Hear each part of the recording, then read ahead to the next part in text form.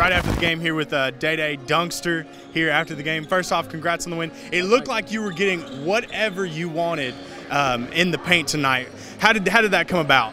Different mindset. After hearing about Kobe and his daughter dying, had a Kobe mentality.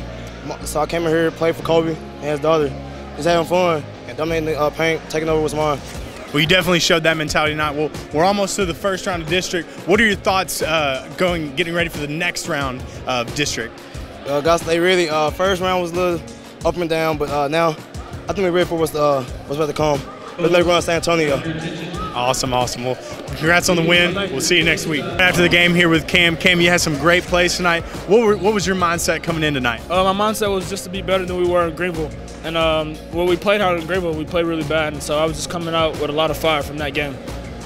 Now, you talking about Greenville a lot. Is that still in your mind, or have you made it past that yet? I made it past that because we already know what's going on next time we come play them. It's nothing like that again. Yes, sir. Anything you want to tell the fans? And thank y'all for being here. Love the support. Amen. Well, congrats on the win. Thank you. Love you, man. Love you too. All right, here with the hot hand for tonight. Grayson McClure had 7 threes. What was the fact for the outpouring of scoring tonight? Just taking what the defense gives us. We studied a lot of their film from last year and this year, and you know, we knew if they came out to me, then Day-Day would get a lot of points, and if they close in on Day-Day Cam, I'd just get a lot of shots up, and that's what happened tonight. Yeah. Now, we finished the first round of district this Friday with Lindale. What are your thoughts finishing this first round and getting ready for the next round of district? Second round's definitely the toughest. Every team has a chance to play you and scout you and to fix what their problems were. So we just got to key in and keep working hard and not take anything lightly. We had a solid first half, but we just got to pick it up second half. All right. Well, congrats on the win tonight. Happy birthday. Thanks, man. Happy birthday. Thank you. That's awesome. Oh, man. Here with the winning coach for tonight, Coach Cip. How are you feeling getting ready to finish the first round of district? What are your thoughts? You know, I think we're starting to play, you know, is gritty and grind out possessions like we need to. I told the team before we started tonight, we're flirting with great and we're good sometimes, and I hope we can keep crossing that line to great. I thought tonight we were great for majority of the game, and you know, if we can continue that you know, everything else will take care of itself. Now, on that note, with flirting with, you know, great and being good sometimes, what are some things that you can point to that kind of affect that good and great flirting? Hey, it's easy. It's called the controllables. Okay. So stuff like blocking out every possession. See, a lot of people want to block out when it's easy.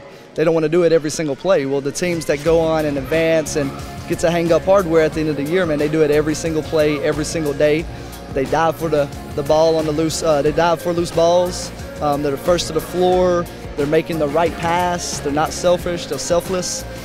So just those little tangibles of just playing hard as you can every single second. You're out there being as focused as you can be every single second. To me, that's what separates the great and the good. Yeah. Well, tonight you had everybody on your team got some playing time tonight. You know, Caleb Alexander, Malik, these kids that don't get a lot of playing time during the season. What does it mean for you as a coach heading into the future for those kids to get some playing time? Oh, it means a ton. They call themselves the blue crew. In practice, sometimes they'll be the blue team. Sometimes I'll start the starters in the black. But, you know, those guys, they work tremendously hard in practice to give us looks, and a lot of them are underclassmen. Actually, they all are underclassmen. So any type of in-game experience I can get those guys or just helping prep, you know, for the future. And I want to reward those guys.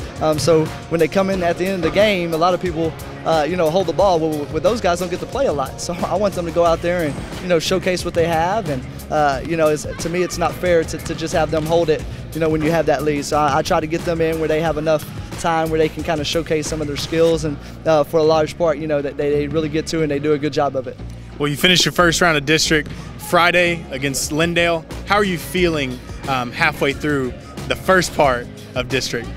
On that line of great and good, you know, like we're flirting with it. I really like this team. This team is special to me.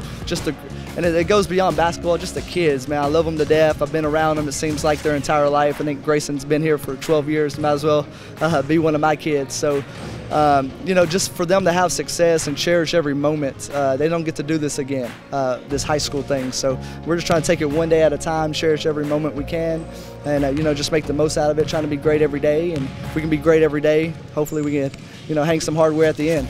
Well, one last question for you before we get out of here. What does it mean to you coming into this game looking at our fans outnumbering the fans at a home game. What does it mean for you to have fans that travel well, and what do you want to tell them? I want to tell them thank you. It means so much. There's so much pride that has been established with these guys, and these guys work so hard.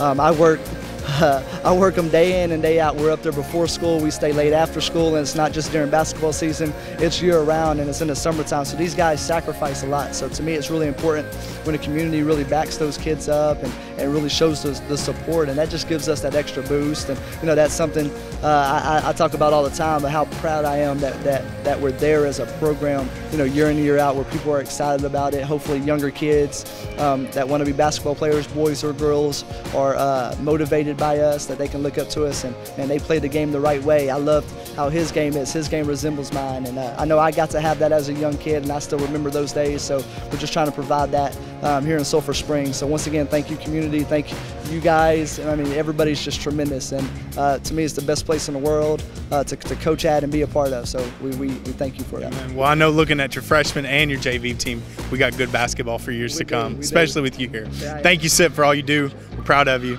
We love you, man. Happy birthday, dude. Thanks, bro. Birthday.